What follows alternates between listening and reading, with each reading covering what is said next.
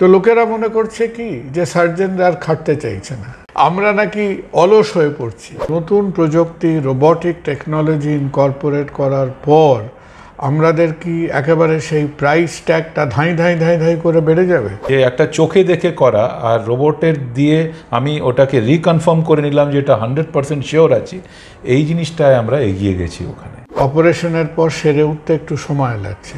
তো আমাদের কি রিকভারিটা কি কনভেনশনাল অপারেশন এবং রোবোটিক্সে কি এক?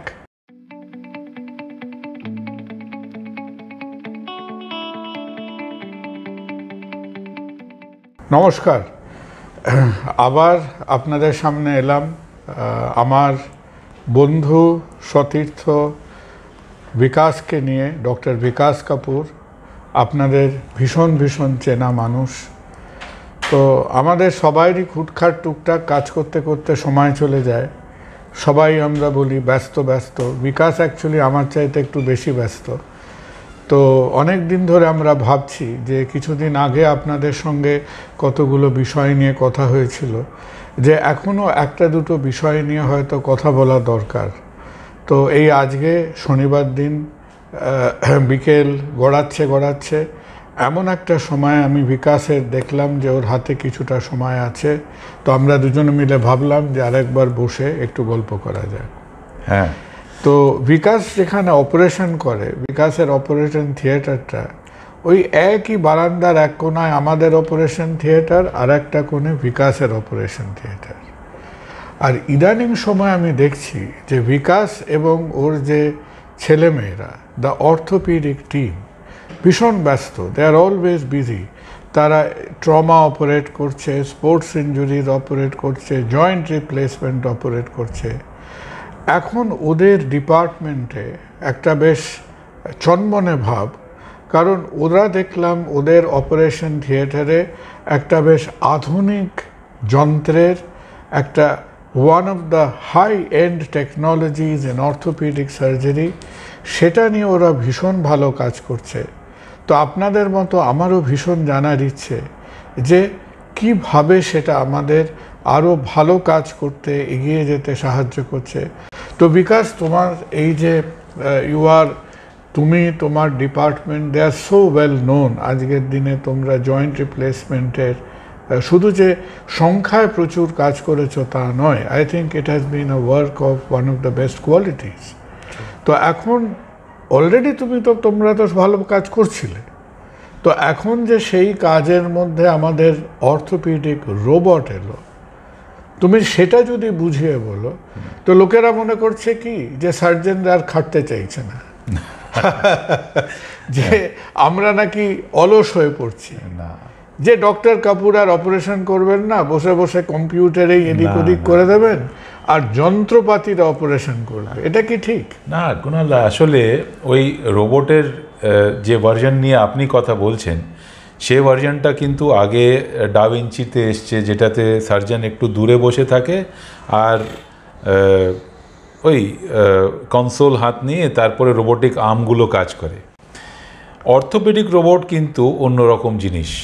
আমাদের যে রোবটগুলো আছে এখন জয়েন্ট রিপ্লেসমেন্টের জন্যই ভালো তৈরি হয়েছে। আর এই রোবটটা কিন্তু আমার তৃতীয় হাতের মতো আছে। আমার এই দুটো হাত কাজ করবে, তার সঙ্গে আর একটা হাত আমার সাহায্য করবে।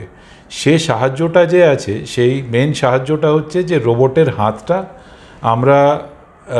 আমরা একটা স্ক্রিনের ওপরে ফিড করে দিই যে রুগীর পায়ের বিকৃতিটা কীরকম আছে। আর সে বিকৃতিটা যখন স্ক্রিনের ওপর ফিড হয়ে যায় কম্পিউটারে, তখন রোবট ওই মাপগুলো নিজের মাথায় নিয়ে নেয়। আর সেটা যখন আমরা রোবোটিক আর্মটাকে গাইড করি, যেমন আমি অপারেশন করার সময় হাঁটুটাকে এক্সপোজ করলাম, খুললাম, আমি করলাম, লিগামেন্টগুলোকে ব্যালেন্স করলাম, সেটা আমি করলাম। কিন্তু তখন রোবটকে যে আমরা ইনফরমেশন দিয়ে রেখেছি, সেখানে রোবোটিক আর্মটা খুব প্রেসিশনের সঙ্গে ওই জায়গায় আসে। আর আমাকে কাট করার সময় যখন আমাদের হাড়গুলোকে একটু কাটতে হয়, তখন পারফেক্ট কাটটা করতে হেল্প করে। এটা দেখা গেছে যে হিউম্যান এরার যেটাকে বলে 3 to 4%, 5% যে হিউম্যান এরার আছে, সেটাকে এলিমিনেট করার জন্য কিন্তু রোবট কাজে লাগছে। তো আজকে আমি 15,000টা অপারেশন নি রিপ্লেসমেন্ট করলাম, গত 28 বছর ধরে করছি, 27 বছর ধরে করছি, that is one part of the game. 20 বছর ধরে লোকে এখনও হাঁটছে, এখনও আসে লোকজন যারা 2004-এ অপারেশন করেছে, 2003-তে অপারেশন করেছে। কিন্তু এই রোবট কী করছে, it is not creating a better surgeon, it is going to create a better result. Robot আরও ভালো রেজাল্ট তৈরি করবে, এই অপেক্ষা নিয়ে আমরা এই টেকনোলজিতে ইনভেস্ট করেছি। আর আমরা ডেফিনেটলি এটা জানি যে এটার ফল 5 বছরে পাওয়া যাবে না, এটার আসল ফল পাওয়া যাবে লঞ্জিভিটিতে, যেটা 15 বছর চলার কথা সেটা 25 বছর।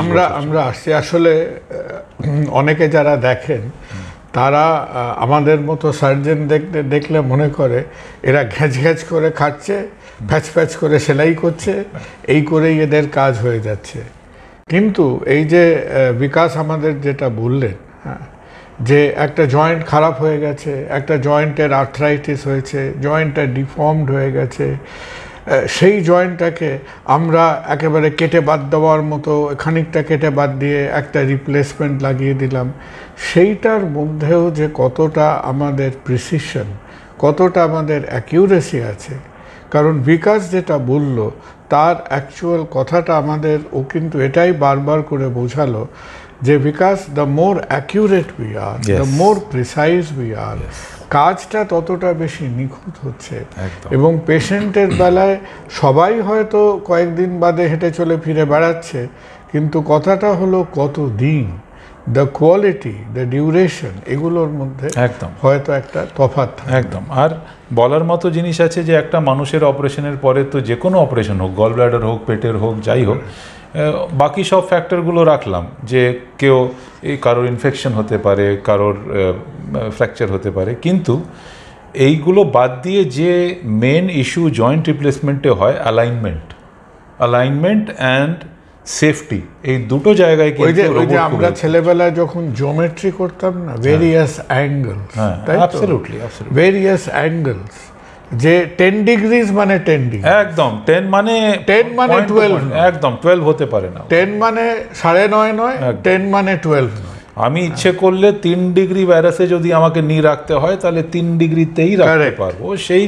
সেই ব্যাপারটাও কিন্তু রিইনফোর্স করছে রোবটটা, আর সেটা it's a very big challenge, যে একটা চোখে দেখে করা আর রোবটের দিয়ে আমি ওটাকে রিকনফার্ম করে নিলাম যে এটা 100% শিওর আছি, এই জিনিসটায় আমরা এগিয়ে গেছি ওখানে।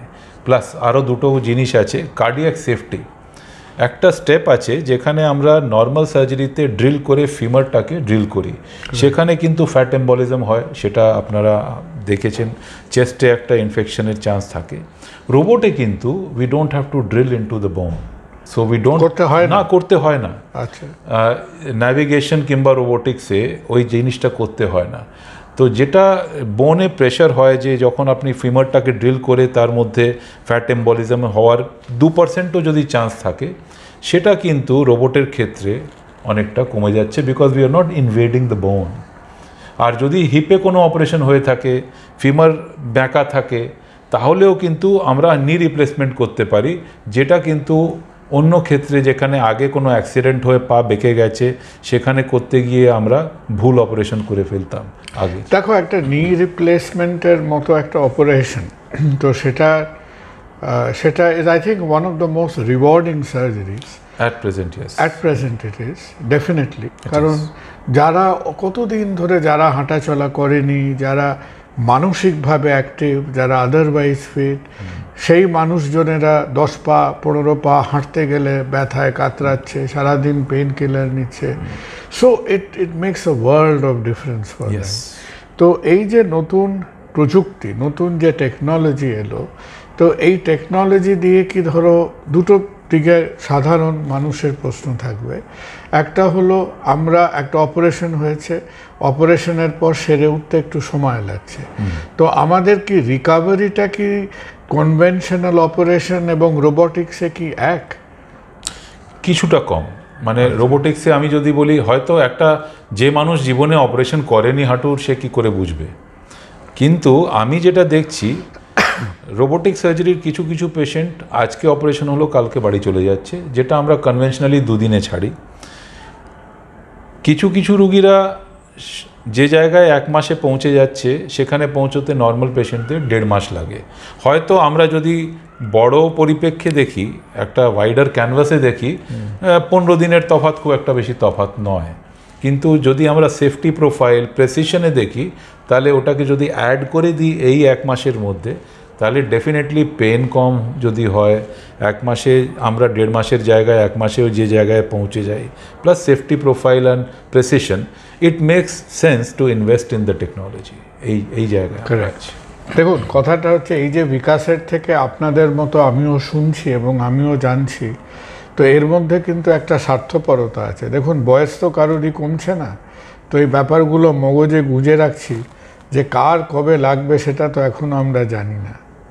তো শেষের দিকে এসে একটা প্রশ্নকে জিজ্ঞেস করি, তো সেটা আমার মনে হয় যে মনে মনে আপনারা সবাই সেটা নিয়ে ভাবছেন যে বিকাশ একটা তো আছে, চিকিৎসার একটা খরচা, কস্ট কম্পোনেন্ট, এগুলো তো আছে।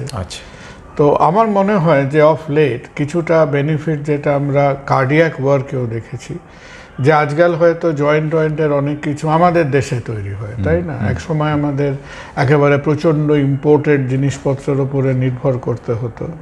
So probably that made things A bit easier. কিন্তু এই নতুন প্রযুক্তি, রোবটিক টেকনোলজি ইনকর্পোরেট করার পর আমাদের কি একেবারে সেই প্রাইস ট্যাগটা ধাই করে বেড়ে যাবে? কুণালদা, এটা একটা, এই প্রশ্নের দুটো উত্তর আছে, একটা ফিলোসফিক্যাল আছে আর একটা ফ্যাকচুয়াল আছে। ফ্যাকচুয়ালি যদি আমরা কথা বলি, তাহলে আপনার যদি ইন্স্যুরেন্স থাকে সেখানে অ্যারাউন্ড 30 to 40,000, 40-এর কাছাকাছি তফাৎ হয় অপারেশনে, কিন্তু যদি একটা হাঁটুর। কিন্তু আমি এটাকে যদি লং টার্মে বুঝি, যে বেনিফিটসগুলো আমরা নিচ্ছি, টেকনোলজির বেনিফিট, আমরা নিজেকে ডিনাই করব কেন? আজকে 40,000 টাকায় একটা বিয়ে বাড়িতে 15টা মানুষ খেয়ে চলে যায়, আর সে ঘুরে তাকায় না আপনার দিকে। কিন্তু আপনার জীবনের শরীরে একটা জায়গায় যেখানে ইনভেস্ট করতে হবে, সেখানে কিন্তু ওই 15টা লোকের খাওয়ার থেকে বেশি এই জায়গাটায় আপনাকে আসতে হবে, প্রথম জিনিস। দ্বিতীয় জিনিস, কুণালদা, যেটা আপনার খুব মনের, আপনি ইন্স্যুরেন্স নিয়ে অনেক কথা বলেছেন, আপনি অনেকগুলো আমাদের গভর্নমেন্ট স্কিম নিয়ে খুব আপনারা কাজ করছেন, আমরাও প্রচুর কাজ করেছি। আমি খুব ধন্য যে আমি অনেক লোকের জন্য অনেক কিছু করতে পেরেছি, যারা করেছি, প্রচুর করেছি, লট অফ অর্থোপেডিক ওয়ার্ক। আমরা অনেক গভর্নমেন্ট স্কিমকে অনার করেছি, ওদের জন্য করেছি।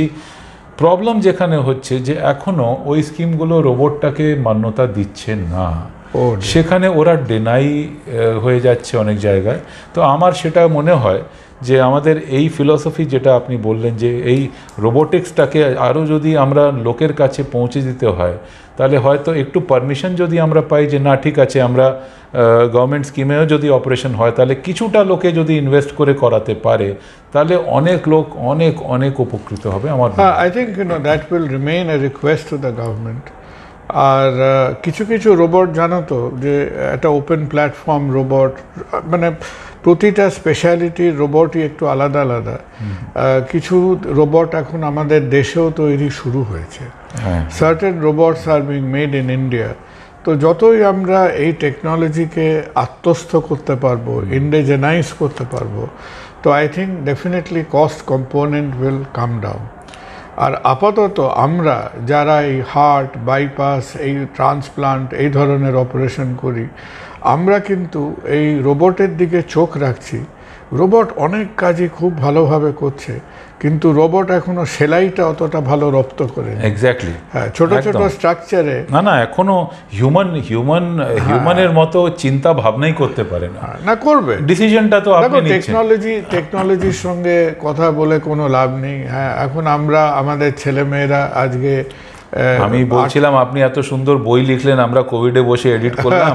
এখন যদি আর্টিফিশিয়াল ইন্টেলিজেন্স 3 বছর আগে থাকতো, আপনার বইটাই লিখে দিত, বইটাই পুরো লিখে দিত। এক্স্যাক্টলি, খাটতে হতো কম। বই পড়তে হবে কুণালদা, আর ইন্স্যুরেন্স নিয়ে। তবে আমরা আবার আপনাদের কাছে আসব।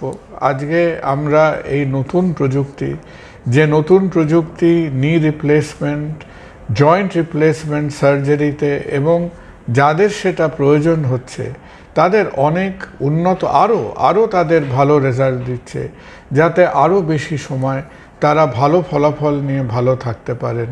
অ্যান্ড আমাদেরও কিন্তু সচেষ্ট থাকতে হবে কি করে আমরা মানুষের কাছে একটা মোটামুটি একটা গ্রহণযোগ্যভাবে এই নতুন প্রযুক্তিকে নিয়ে যেতে পারবো।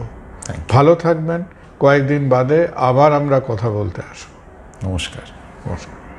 যদি আমাদের আজকের ভিডিওটি ভালো লাগে লাইক ও শেয়ার করুন, জিজ্ঞাসা থাকলে কমেন্ট করুন। এরকম আরও মূল্যবান তথ্য পেতে আমাদের চ্যানেলটি সাবস্ক্রাইব করুন।